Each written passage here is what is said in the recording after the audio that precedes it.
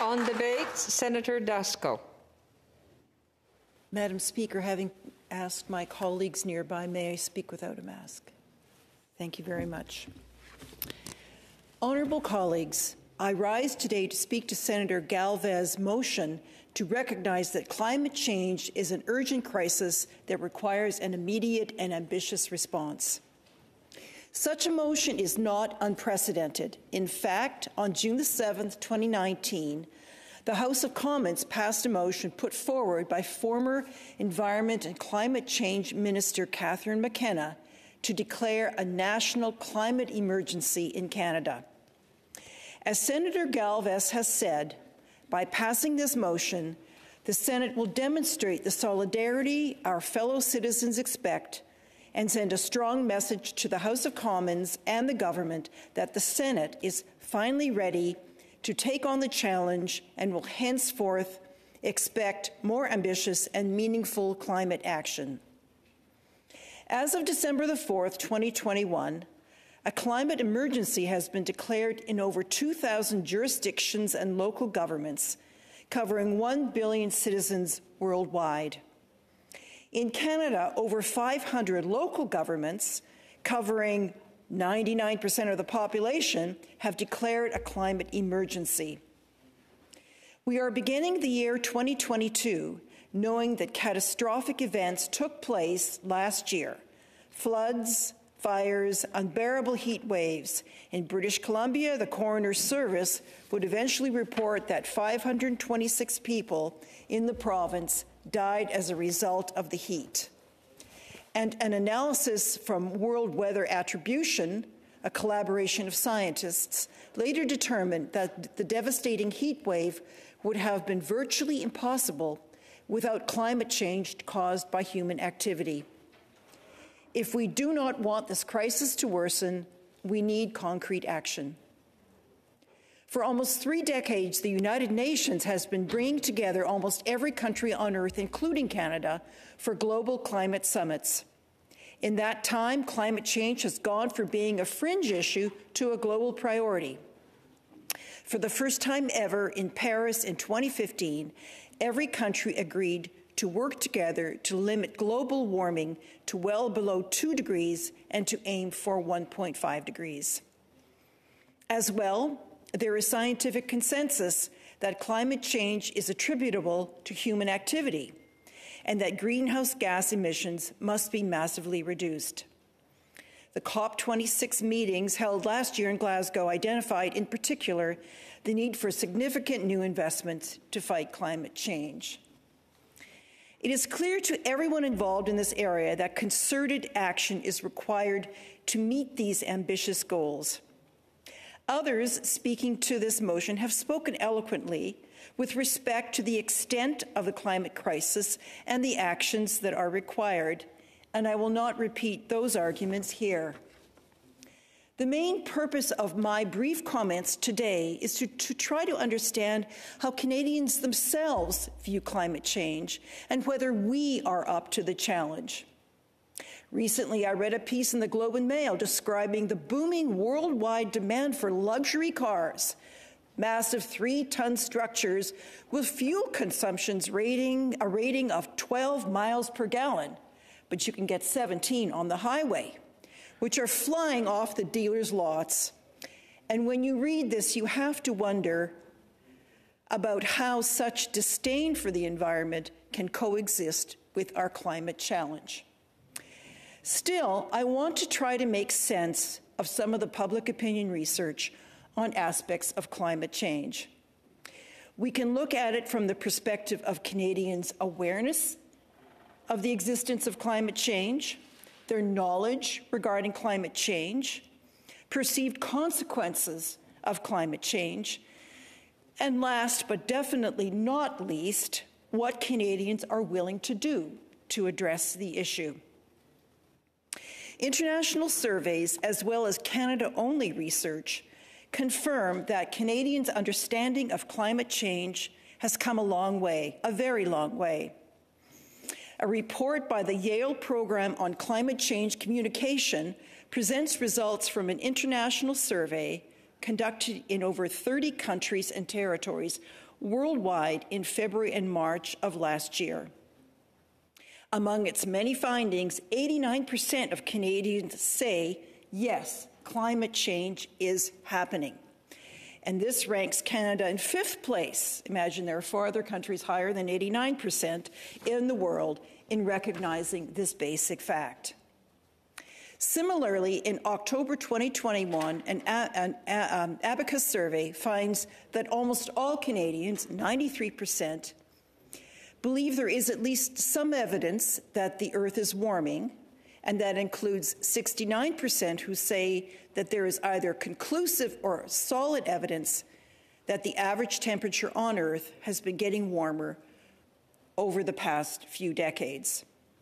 And this latter view has increased over the previous 6 years, with a notable increase in the numbers of Canadians who now say there is conclusive evidence of warming temperatures. Knowledge that global warming is caused by human activity is growing.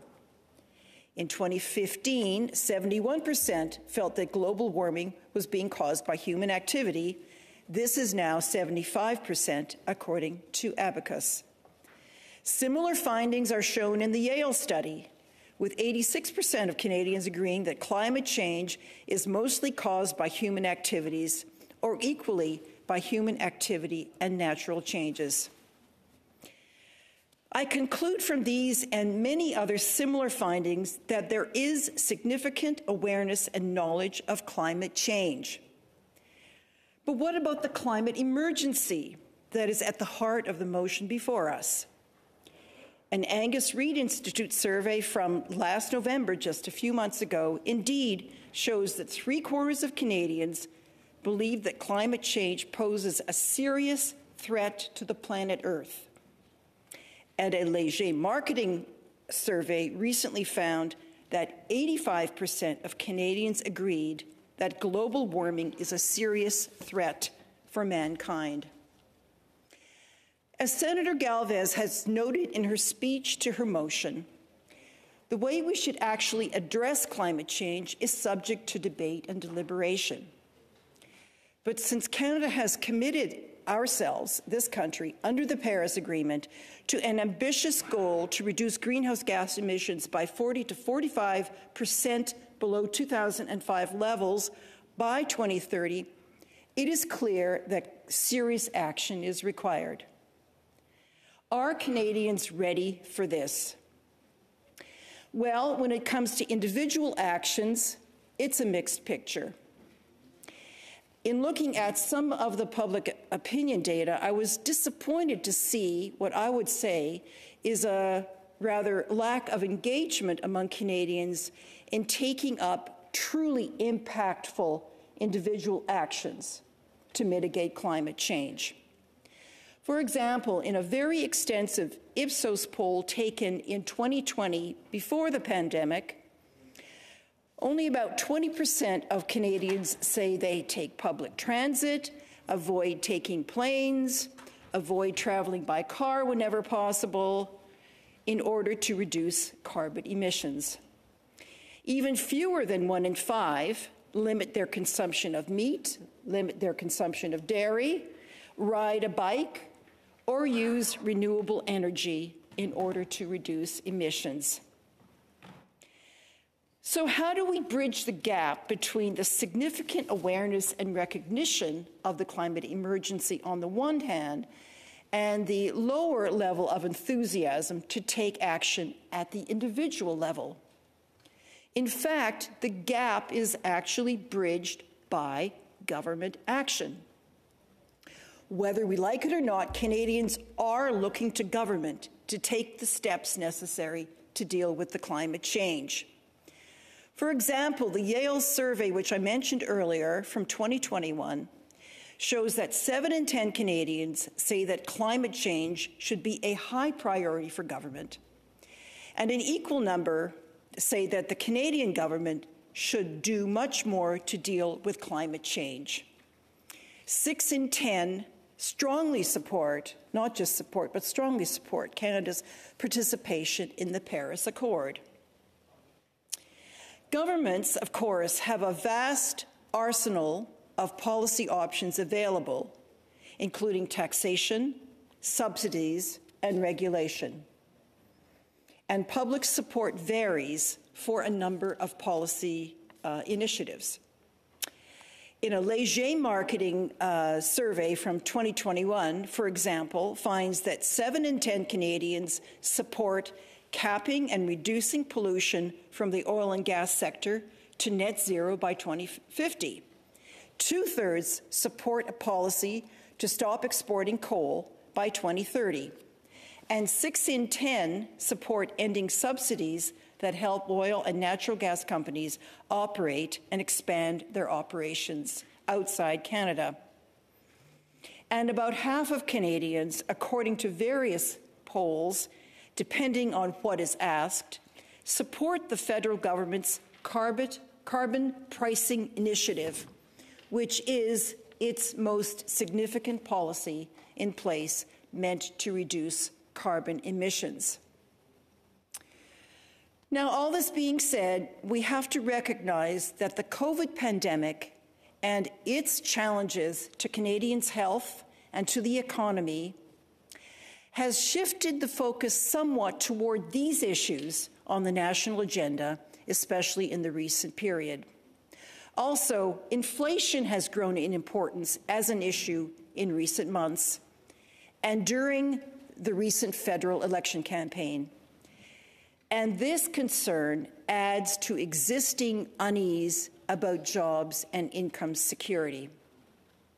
Still, it's very important to note that even in this challenging economic environment, Canadians place environmental concerns at least on an equal footing with economic concerns. This was found in a 2021 survey conducted by the Environics Institute, and as well, Nanos Research found in a 2020 poll that 49% of Canadians place the priority on the environment, even if it causes less growth and job loss, compared to 39% who prioritized jobs and growth over environmental protection. Colleagues, in my brief comments today, I've tried to present a picture of some aspects of public opinion related to the climate emergency. I would conclude that Canadians have come a very long way in their understanding of the climate crisis. They are aware that climate change is real, and they understand it, and they see that its impact is immense. They look to government to take actions, and they support some serious policy directions. I also believe that Canadians are open to more change on a personal level. If over 80% of us can be persuaded to double vaccinate over the course of 1 year, that is, going from 0% to 80%, so too, I believe we can make progress in promoting better individual actions around the environment. By passing this motion, I believe the Senate can bring our strong voice to this debate and continue to move Canada and Canadians in a positive direction. So I say to us all, let us pass this motion with enthusiasm. Thank you, merci, and miigwech.